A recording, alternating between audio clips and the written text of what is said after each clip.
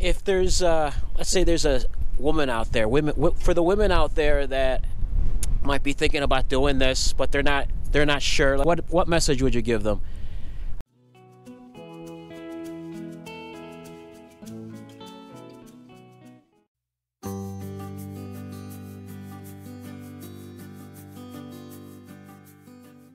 Julie, did you want to show us the outside? Yeah, sure. Yeah, it's just the Chevy Express cargo van. Again, I'd tell anybody, if you're going to do this, get a high top on it. Don't mess around, do it right the first time. All right, that'd be my only advice on that. And then over here, I've got a water. I had this added to it. This is where I can unscrew this, shove in water and fill big water tanks inside so that I don't have to lug water in and out. Okay. And eventually I'll have vents on here and the whole thing. It will be an RV when I'm finished. So this is still a work in progress, basically. It still is, yeah. How many gallons of water can you carry in your van? Well, let me have to do the math on it. Let's see. Just generally speaking, it doesn't have to be precise. About 24 gallons. 24 gallons. Yeah, and more if possible. Okay. And I can always put water in the back on my rack. It's a flimsy little rack. Another thing that's real important whenever you women out there have to get my van didn't come with a trailer, a tow hitch. Mm-hmm. Also get the tow package when you get the van. That's real important too. Go to an auto place to find out what would be the best tow hitch to buy. The one that I bought, I'm going to end up gifting it to somebody. Okay. Because it isn't going to work for my van. I've got to get a better tow hitch than that. That's why this is drooping down. It's going to take another tow hitch to make that right. So I'll just give anyone down the road, when I can replace to upgrade my vehicle to what I need to, I'll just give away whatever I can't use. Because what good is it to you anyway? What? Right. Just sit on it till you can sell it? No, I don't think that's right. If somebody else needs it, give it to them, right? Right. Especially if you're not using it anymore. But yeah, I mean, and here is my generator. Okay, so right here is my 2,000 watt Predator generator. Oh, okay. It is very woman friendly. It is heavy, however. It is heavy. It does weigh about 50 pounds. And then you got gas in there, a gallon of gas. Yeah, it can weigh, So I just leave it. I leave it right here. I don't move it around. And if I have to use it, I just uncover the plastic and plug it in. A couple of cranks, boom, it fires right up. And I can run a 6,000 BTU air conditioner off of this 2,000 watt generator. And wow, that's nice. You know, if you ever need it, you got it. So it's always good to have one of these. Like I said, my life is off grid. Home base out here on the road, everywhere. Everything I do's got to be off grid. Right. It has to be. So this generator is part of my survival, my life. So when I need it, I got it. When the sun don't shine, I can crank that up and I can live comfortably. And your solar's on the top. You got some solar on top. Yeah, my solar, I've got 200 watts mounted on the top, and I'm hoping to get my third panel. I have actually 2 more panels to put up there. Okay. And when the time comes, I can get the right kind of help. I need to get those other 2 panels mounted to the roof. That'll give me 400 watts of panels or of solar on the roof. And but I don't really need that much power right now. So what I want to do is just only do 1 more panel on the roof. That'll give me 300, and buy the batteries, the 3 golf cart batteries that I need to power, so that I can go a week without having the sun if I have to. Because everywhere I'm at, this is how I'll get by. This is how me and Max will live and be comfortable. Now I think I heard you say that you do have a home base also. I have a home base, but at this point in time, the roof leaks like Niagara Falls, and the house won't stand very long. Let me ask you this. You have a house, you've lived in a house, and now you live in this van. Yeah. Which one do you prefer? The van. This is a lot easier. It's easier, it's more affordable. More affordable. The house was just too costly. I had to walk away and not worry about it falling to the ground. This was cheaper for me because I bought it new. It gives me about a 5-year period to try to save the money in a kitty, for my new tires, for, you know, things. Just have a little emergency fund shoved away just for your vehicle, Right. because you're going to need it. It's going to come. But for 5 years, because it's under warranty, I shouldn't even have to think about it. But I do, because I know, you know, I've already been almost 3 years into this vehicle, so I need to start working on my kitty quickly.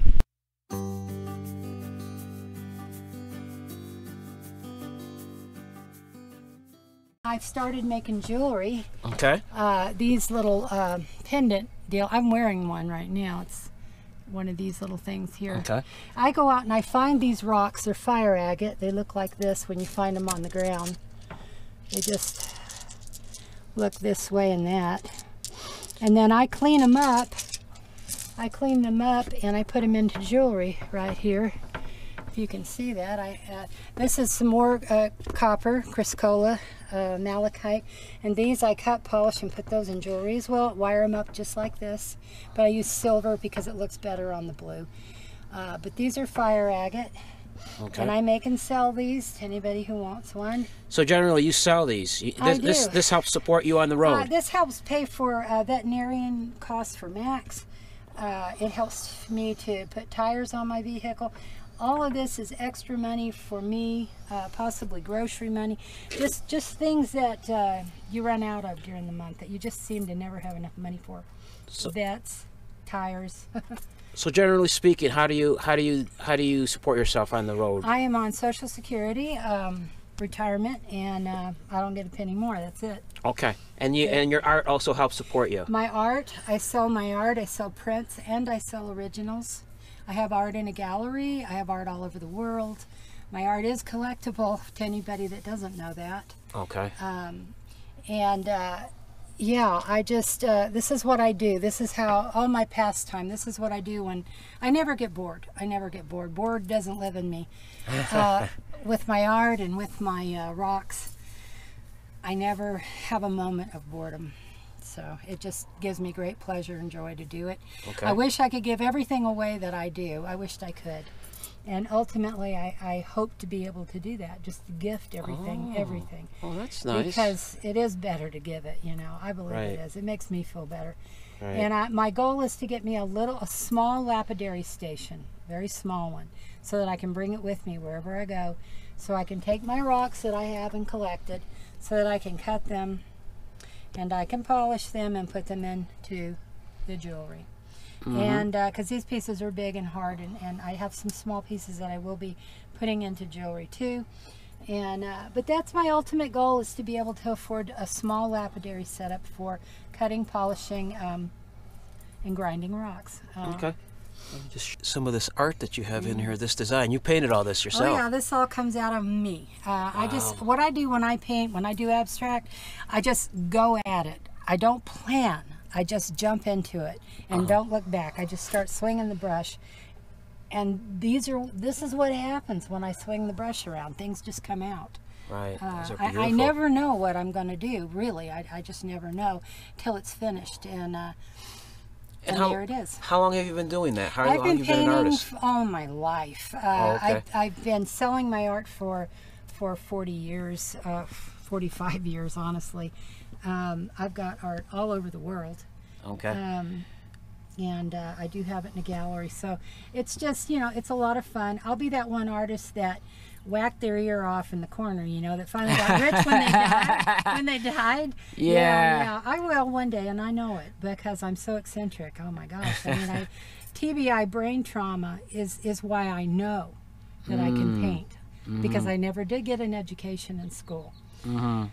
Not like most people. So the art comes natural. It's like breathing for me.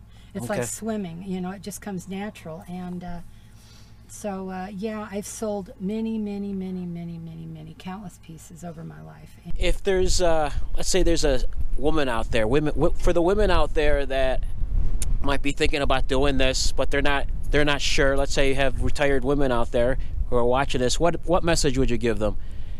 They want to do it? Let's say they're thinking about it, but they're on the fence, or they're not sure. What kind of advice would you give them? The very first thing you have to do, the first thing, is get the best, reliable, dependable vehicle that you can find. Make sure it has a high top, because God knows you're going to wish you did. Have yourself a kitty, money in the bank for unforeseens. Be ready for that. Okay. Definitely get connected to the caravans, Bob Wells Caravans. Get connected to people on YouTube that live this life. Make friends ahead of time before you venture out. So when you do, you'll have a destination and friends when you get there. So if you do get in trouble, there'll be someone there to help you out. Great advice. Great advice. Now, you have a YouTube channel. I certainly do. You wanna tell us about that? Yeah, I started this channel a while back, a few years ago.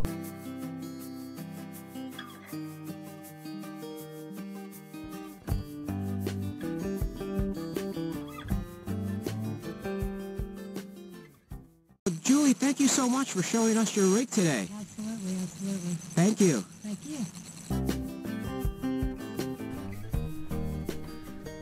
Look at these two little lovebirds.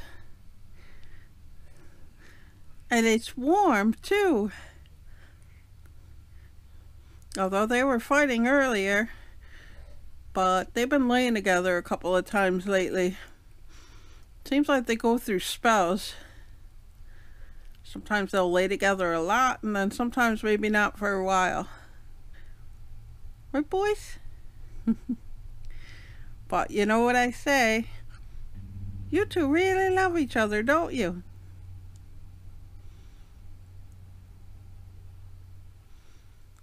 Okay, enjoy each other's company. And let's check out Henry. There's Henry on the egg box. Oh, Henry says, oh, don't bother me.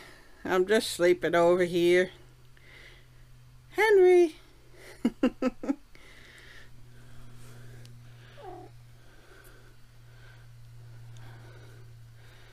Is you sleeping?